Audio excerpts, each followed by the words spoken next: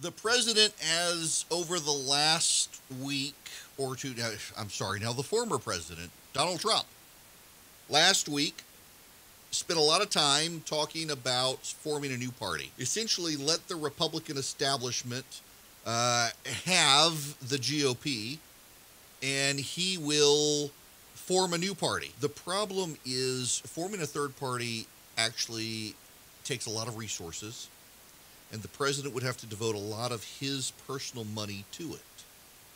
Now, what do I mean by that? Well, look at Ross Perot.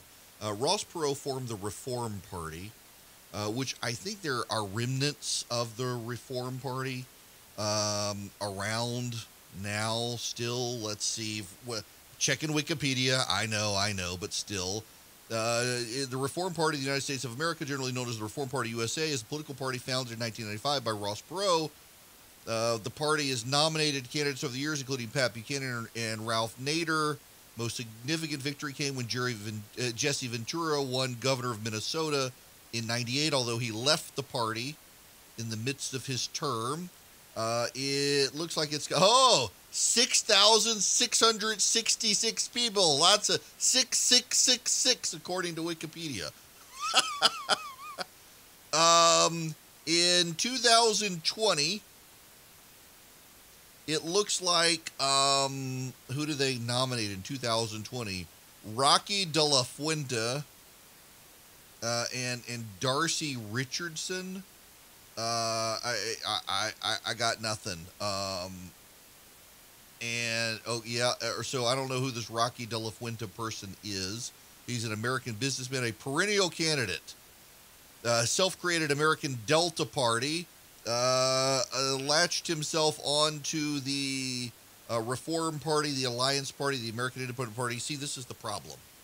Third parties in this country, it is very difficult. The Republicans and Democrats may disagree on everything, but they work very hard together on ballot access. So, for example, in many states, to get on a ballot as a third party, you have to collect a percentage of signatures equal to the number of people in a congressional district. It has to be done by people by county of people who live in those counties. Collecting signatures of people who live in those counties can only be done at certain times on certain forums. It must be done certain ways.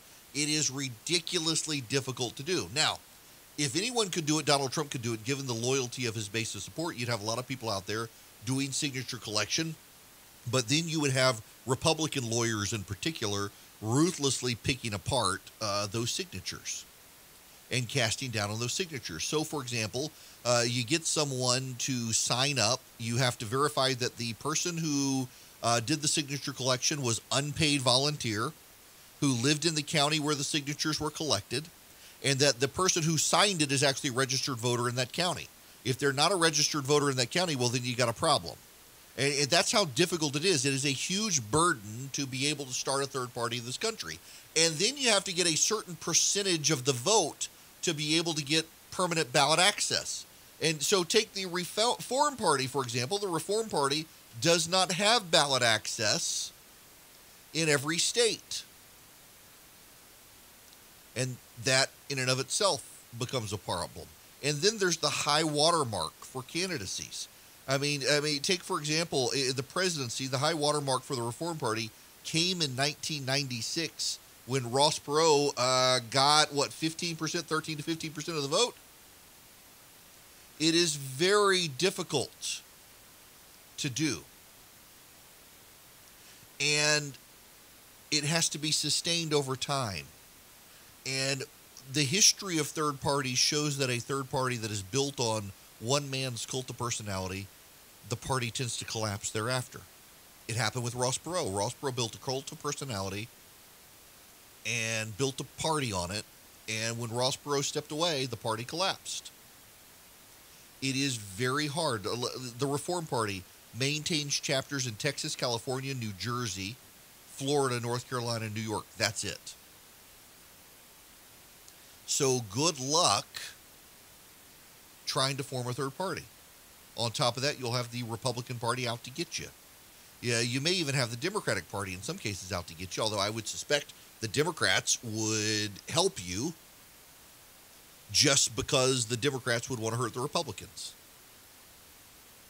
And then there's the cable news network aspect of it. What about starting a cable news network? Well, you don't want to buy into OAN because they're about to go bankrupt when Dominion Voter Services sues them. OAN is scrubbing its website of any story about Dominion Voter Systems. I'll get into this in a little bit. And they're going to get sued, so you don't want them. Newsmax may get sued, but that's Chris Ruddy, so you're not going to Chris Ruddy, I'm sure, would love for the president to be there. I'm sure Fox News would love to give the president a show. A loyal boost there. But if the president wants the Trump network, how is he going to get cable access? Comcast does not have to allow the Trump News Network access to their cable lines. If you're cable news network, you don't have to put them on. So Cox Communications is my internet service provider. You got AT&T. AT&T owns CNN. Why would AT&T want to give the Trump News Network a platform on AT&T's internet broadband so that they can attack CNN? They've already got Fox News. It's well established. What about let's see, Charter? Maybe Charter would do it. I doubt it. See, this is the problem. Cable access. So you start as a streaming service. You've got to grow as a streaming service, and then maybe you'll get the Dish Network to put you on their satellite. Dish Network tends to go first with a lot of this stuff. Well, then if you can get traction there, then maybe DirecTV through AT&T will put you on, maybe. But it takes time, it takes money, it takes resources. And your first 5 years are money-losing years because you're paying a lot of talent and you're marketing the hell out of your station so that people know they got to get a streaming service. And then will Apple let it on the Apple TV? Will Roku let it on the Roku? All these sorts of things.